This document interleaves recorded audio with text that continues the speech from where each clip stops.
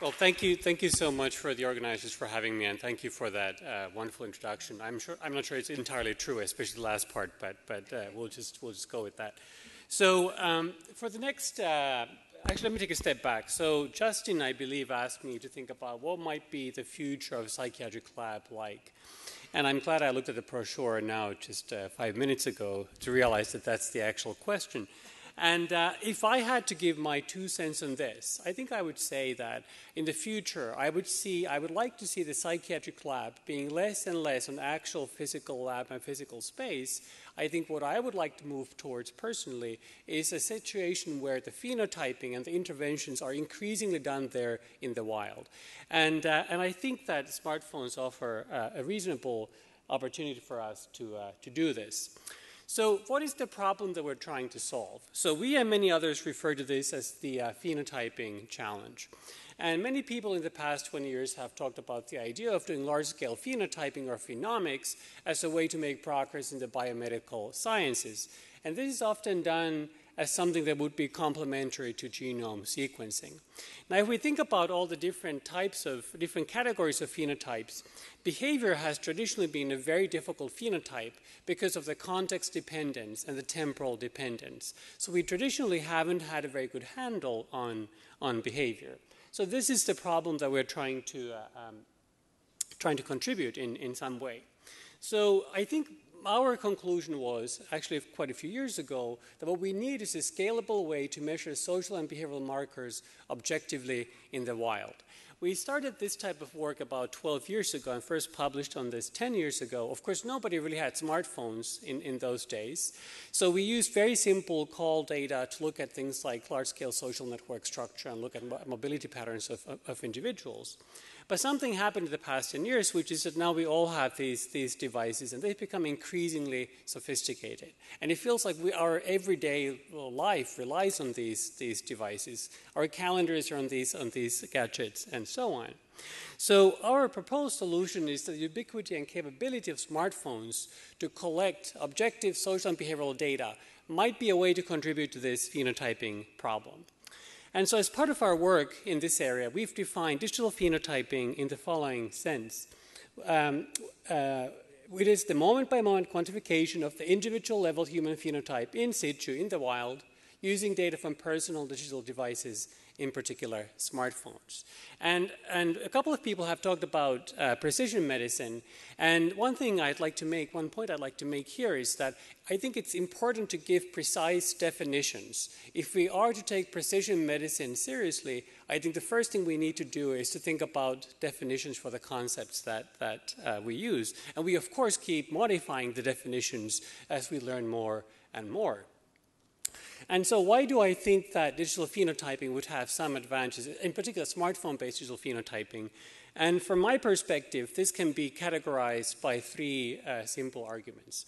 One is so many people have these devices, so we can have studies that have a very large N, a large number of subjects. The second point is that, especially if we rely on passive data, we can do very long-term studies. So at McLean, with Justin and others, we have an ongoing study where we've been collecting passive data, I believe, for 16 months. So that's the second point. Not only can we have many people in our studies, but we can follow them up for a very long time, potentially multiple years. And the third point, I think, is very important and often overlooked. So the way our health system, our medical system works today is that something happens to you, and that's the point in time where data collection happens. So we can think about the PTSD example. At that point, the assault has already happened.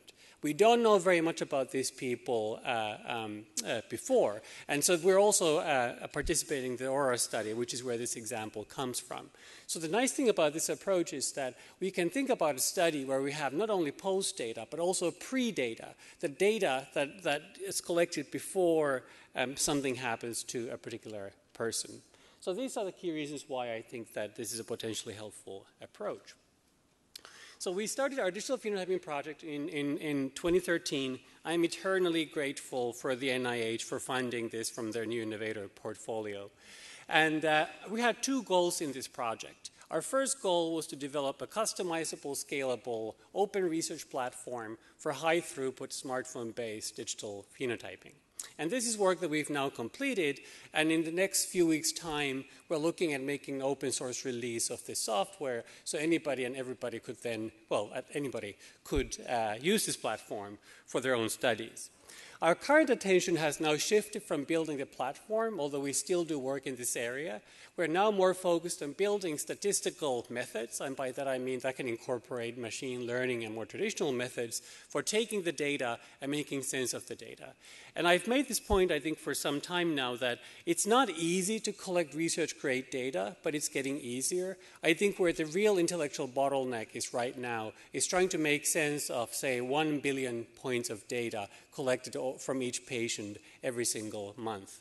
And a lot of people are talking about big data in this context, but I actually think that a more descriptive term is noisy data. And these are huge data sets, but even huger, if that's a word, is the amount of noise in these data. And this is an aspect that often is overlooked. But if you look at the actual raw data, you will quickly come to the conclusion that these data are pretty noisy. So what is our goal in this area? Our goal is to try to systematize data collection and data analysis in smartphone-based digital phenotyping. In this type of work, we talk about two different kinds of data, like almost everybody. We divide data into active and passive data. So active data is things like surveys and audio samples, data that are only collected if the person actually actively does something. Then in passive data, we have actually two different categories. We have sensor data like GPS, and then we have phone usage logs like communication logs, screen on-off logs, and so on.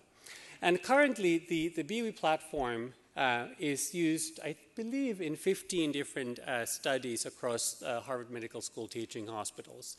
So a common question is, what's BWI? And how do you pronounce that? Well, we pronounce it BWI, so I think you should also pronounce it BWI. But BWI is actually the name of a Nordic goddess of sunlight and mental health. And she was around about 5,000 years ago. I don't know if she's still around, but this is where the name comes from. So how does this idea work? So we really tried to make this transparent and scalable from the beginning, because we are getting about 1 billion data points per subject per month. And it's important to understand that it's not an app, it's a research platform. And there are two pieces or components to this. It's the front end and the back end. The front end consists of Android and iOS applications that run on people's smartphones. And essentially all they do is they try to pull in as much passive data as possible and do some surveys and so on. The more exciting part to us is the back-end system, which has 4 components to it. So one is the web interface. We can now set up a study in about 5 minutes, or my RA can do that fast. The idea is everything is customizable, because every single study has its own scientific questions and therefore has its own specific data collection needs. So data collection across all sensors is completely customizable. Then we do the data collection. We run EC2 instances on AWS. AWS is the Amazon Web Services. And the idea there is that why run this on cloud? So the idea is that this would be a completely fully scalable system. So as you have more and more people in your study, the system will automatically spin up new servers as needed. And we wanted to build this to a point where we could have a study with 1 million subjects. We don't have any study that big. Our biggest study is probably 250 people. So we still have a little bit of way to go to 1 million. But this is how we've tried to build this up. We use Amazon also for data storage, and the most important piece of the back end from our point of view is the data analysis pipeline. So this is where we really try to take these noisy billions of points of data and turn them into something meaningful. Some people, actually many people have talked about interventions, so I wanted to make this point, this distinction about phenotyping and thinking about interventions. So from my point of view, it's possible to do the phenotyping piece using a single platform. We have about 12, 13, or 16 different data streams coming from the smartphone, depending on how you want to count them. But it's conceivable that you would have one platform that pulls in all that data and tries to make sense of the data. But I don't think it's conceivable to have one single platform that carries out all kinds of interventions you can think of.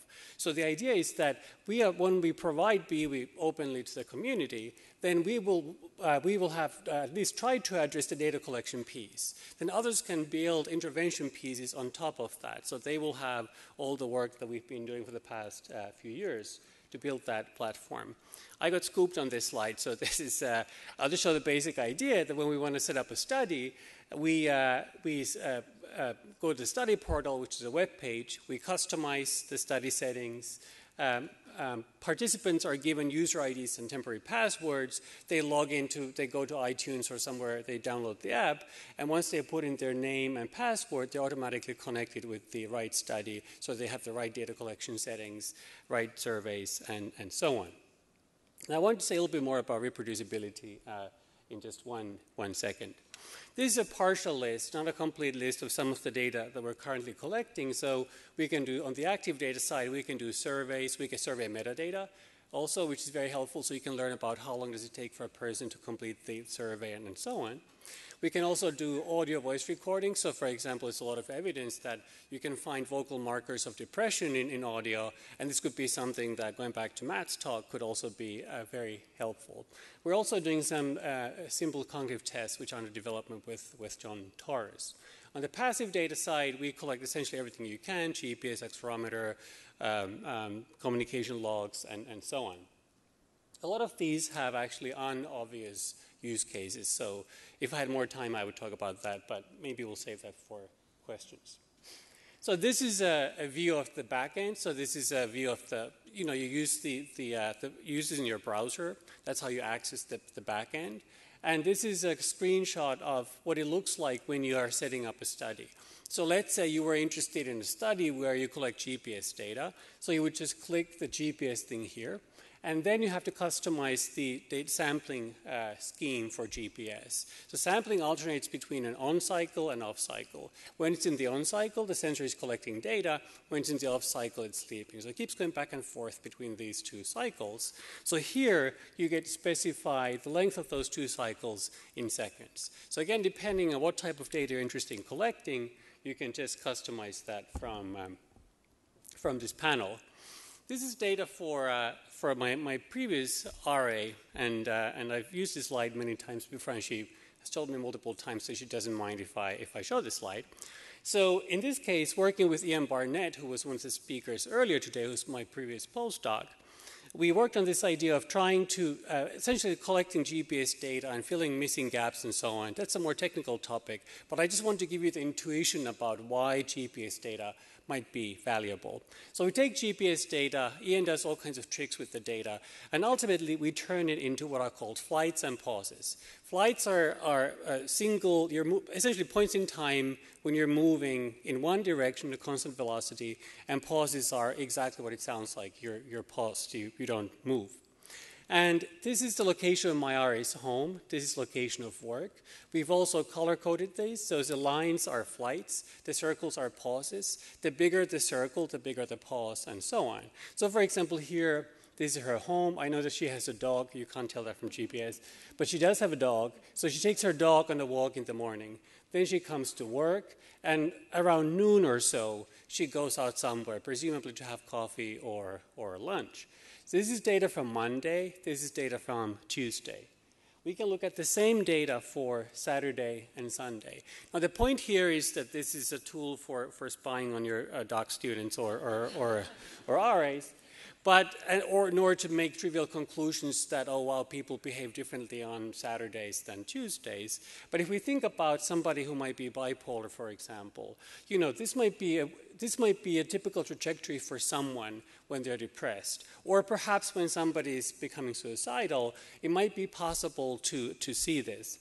We also have a couple of studies at the Brigham here, which is just a couple of blocks away, involving patients with spine tumors and brain tumors. So here the intuition would be that before surgery, it would be unlikely to see a person move around too far from their home if they have a spine tumor. But once they get better, their mobility would increase. And we actually have evidence for this. This is a partial list of some of the different summary statistics we can construct from the data. One thing I didn't mention yet earlier is that it's really imperative to collect raw data from these sensors. And I'll come back to this point very briefly. It's critical. It makes our work at least 100 times more difficult, but this is a very important point for several reasons. We can discuss that further. So here is from one study. This is not actually a mental health study, but this is data for one patient, in this particular in our cancer study. So this is the kind of data summary that Ian Barnett already showed. So the different rows correspond to different days. I'm sorry, the different rows correspond to different summary statistics. And the different columns correspond to different days. So then we can take the data, say all the data we get from GPS, here only in a partial list, which are shown in blue, and we can ask things like how much time do you spend at home and so on. We can take the GPS, we can take the accelerometer data, and we can count the number of steps that people take and so on. So this really gives you a pretty rich view of what's happening.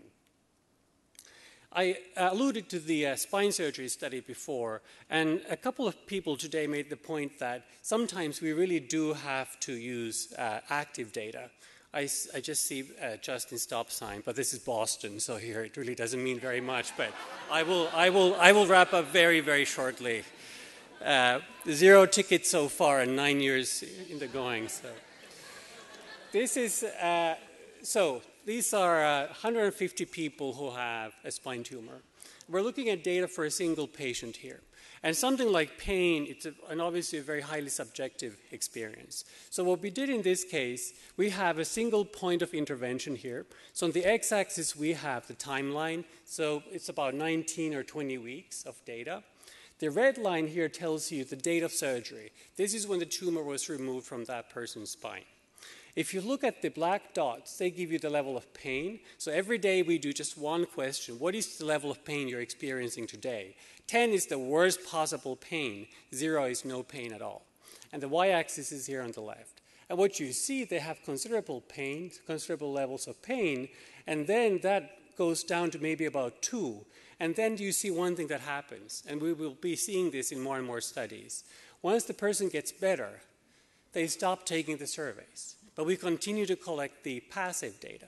So what's shown in the purple curve here is the probability for that person on any given day to move more than 1 kilometer. So you can see that as the level of pain for this person goes down, their mobility, probability to move, goes up. And this is something, of course, that we would expect. The purple curve we can get at 0 cost to anyone. But of course, the pain scores we can only obtain by doing surveys. Justin, do you have 2 more minutes? All right. One of the points that I think has been made a couple of times, but I think this is a really critical point. This is nothing fancy, but it's really, really crucial. This is one of my favorite papers, one of my favorite reports, and it cites a study that came out in 2011. And this is, everybody should read this report and the underlying study. So this deals with reproducibility of biomedical research. And the really depressing figure is that only 6% of studies, medical studies, are completely reproducible. Now one can debate, what does it mean for a study to be completely reproducible and so on, but clearly the numbers are extremely slow. So in order for us to, how do we try to address this problem? So in BWI, we introduced the simple idea of a configuration file. So every study generates a single configuration file. That has all the surveys in it, survey timings, passive data collection settings. Everything is captured in that one configuration file. And you can export and import these files. So the idea is that if I do a study this year and Matt wants to replicate the study next year, he just has to import with a single click that file, and you have identical data collection. So this is our 2 cents towards trying to address this problem. Do we really need another app or research platform? And there are many reasons why I think this is really important. In particular, we did not want to rely on proprietary summary statistics. This is because if you're using some of the, like what Apple, for example, provides, they may change the definition of the summary statistics on the fly.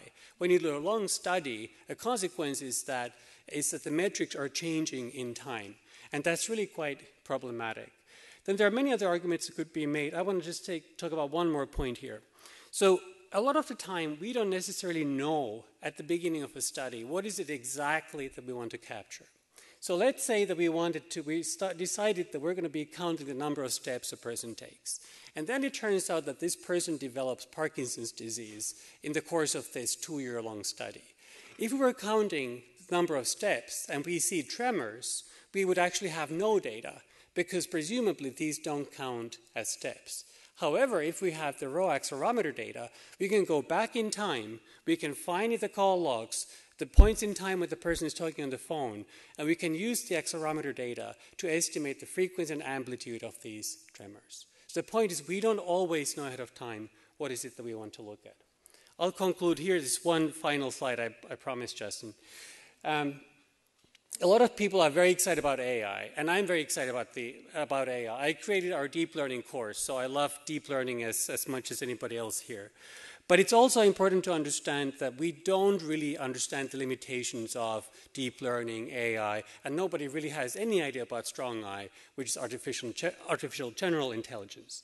This is a paper that came out 2 weeks ago, and it's one of these papers that try to fool a classifier. So you're trying to teach a deep learning classifier to tell an airplane from a dog, from a cat, and so on. And what they did was they take existing pictures and they just modify a single pixel in these images. So you can see these green dots that the researchers added here in these pictures. And what happens as a consequence? Well, for example, this thing here is actually an airplane. But if you add a single dot, the AI system thinks it's a dog. Here, this is actually a cat. You add the single green dot, it becomes a dog. This is a frog, but there's one dot here, and it thinks it's a truck, and so on. So this is, again, I love deep learning and so on, but I think it's really important to be aware of the limitations of these systems. And I don't think at this point in time we really have a complete understanding of these. I will leave the most important slide of this talk here, and I will wrap it up here. Thank you very much.